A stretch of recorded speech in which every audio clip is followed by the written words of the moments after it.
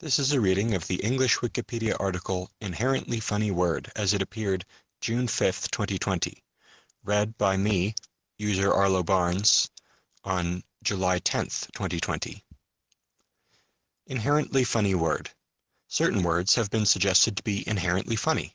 Vaudeville tradition holds that words with the letter K are funny.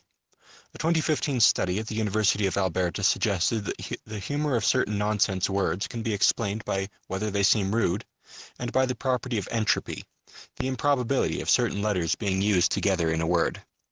The philosopher Arthur Schopenhauer posited that humor is a product of one's expectations being violated. Vaudeville words can be found in Neil Simon's 1972 play The Sunshine Boys, in which an aging comedian gives a lesson to his nephew on comedy, saying that words with K sounds are funny. 57 years in the business, you learn a few things. You know what words are funny and which words are not funny. Alka-Seltzer is funny. You say Alka-Seltzer, you get a laugh. Words with K in them are funny. Casey Stengel, that's a funny name. Robert Taylor is not funny. Cupcake is funny. Tomato is not funny. Cookie is funny. Cucumber is funny. Car keys. Cleveland. Cleveland is funny. Maryland is not funny. Then there's chicken. Chicken is funny. Pickle is funny. Cab is funny. Cockroach is funny, not if you get him, only if you say him. Richard Wiseman, a professor of the public understanding of psychology at the University of Hertfordshire, conducted a small experiment to determine whether words with a K sound were actually considered funnier than others for English speakers. His Laugh Lab tested the degree of funniness among a family of jokes based on animal sounds. The joke rated the funniest was also the one with the most K sounds. Two ducks were sitting in a pond. One of the ducks said, "Quack." The other duck said, "I was going to say that." Robert Beard, a professor emeritus of linguistics at Bucknell University, told an interviewer that the first thing people always write into his website about is funny words.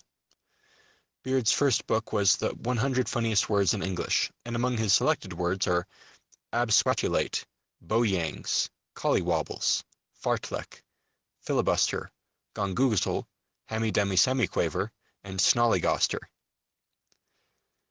A 2015 study published in the Journal of Memory and Language examined the humor of nonsense words. The study used a computer program to generate pronounceable nonsense words that followed typical English spelling conventions and tested them for their perceived funniness to human test subjects. The funniest nonsense words tended to be those that reminded people of real words that are considered rude or offensive. This category included 4 of the top 6 nonsense words that were rated the funniest in the experiment: huang, dongle, shart, and focky. To explain why these words seemed funny, the study's author said, "The expectation that you've read or uttered a rude word is raised and then violated because, in fact, it's harmless nonsense. There's a sense of relief, of getting away with it." After removing from consideration the words that seemed rude, another factor was suggested to also be significant. The study's lead author, Chris Westbury from the University of Alberta, suggests that the humor of certain invented words can be explained by the property of entropy. Entropy, specifically Shannon entropy, here expresses how unlikely the letter combinations in certain nonsense words are. The more unlikely the letters are to be used together in English, the more funny the combination is likely to be found. Nonsense words such as rhombus, skritz, and yesmataz, which were created by children's book author and illustrator Dr. Seuss, were found to have less probable letter combinations and to seem funnier than most ordinary English words. According to Westbury, there's actually a consistent relationship between how funny non-words are and how weird they are. The entropy explanation also supports the notion that words with a K in them tend to be more funny, as the letter K is one of the least frequently used letters in the English language. The idea that humor can be predicted by a word's entropy corresponds to the work of 19th century German philosopher Arthur Schopenhauer, who posited that humor is a product of one's expectations being violated. According to Westbury, the reasons puns are funny is that they violate our expectation that a word has one meaning. Violating expectations corresponds mathematically to having a low probability combination of letters, which also makes the word seem particularly funny, according to Westbury. To provide a possible evolutionary explanation of these phenomena, The authors of the study said that unusual occurrences may be experienced as indicating the presence of potential threats, and that humor may be a way of signaling to others that one has realized that a perceived threat is actually harmless. Westbury said, "Strange as it may seem, the same mechanism may be activated when you see an unlikely-looking word or a highly taboo one. You experience relief as you recognize that it's completely harmless, just a joke." See also anti-humor, a form of ironic humor involving saying something that is meaningless or not funny when the audience expects it to be funny.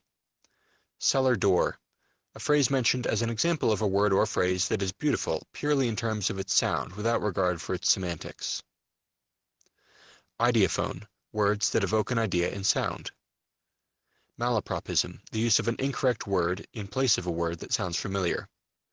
Mondegreen, mishearing or misinterpretation of a phrase as a result of near homophony in a way that gives it a new meaning. Nonsense verse, poetic use of nonsensical words or phrases. Onomatopoeia, a word that suggests a sound that it describes. Sound symbolism, the idea that vocal sounds or phonemes carry meaning by themselves. This has been a reading of the English Wikipedia article Inherently Funny Word. The latest version can be found at en.wikipedia.org/wiki/inherentlyfunnyword.